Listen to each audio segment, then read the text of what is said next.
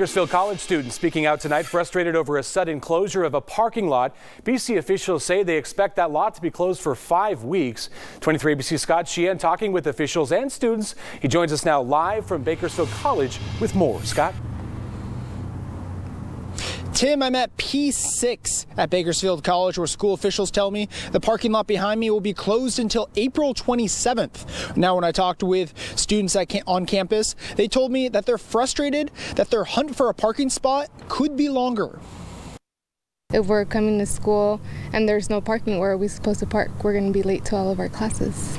Yes, definitely. It's going to be like a nightmare for the next week or so, yeah. From March 12th to April 27th, Bakersfield College will be closing these parking lots near the football stadium, P7 and P6.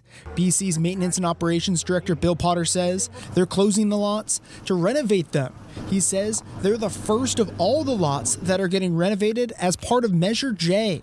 And all the lots will be closed, renovated, and open in time for fall semester. The schedule was well thought out in which lots and which order they should go into, disrupt students, staff, and faculty in the community as the least disruption we can cause. However, the students disagree with the scheduling. Closing the parking lot mid-semester is a very bad idea because already we're not able to find parking as it is. Potter says his staff told students about the change at the start of the year and put up these signs earlier this month.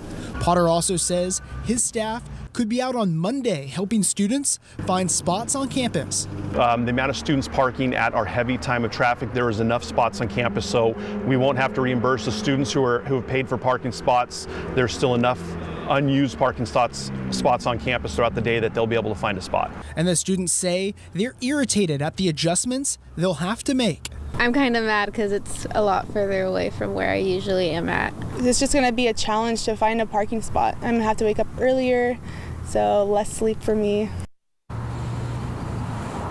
Now, Potter says that when all the parking lot projects are completed, he's anticipating an additional 200 to 300 more parking spots on campus. If you'd like an update on all the projects here at Bakersfield College, a part of Measure J, visit this story on our website at turnto23.com. At Bakersfield College, Scott Sheehan, 23 ABC News.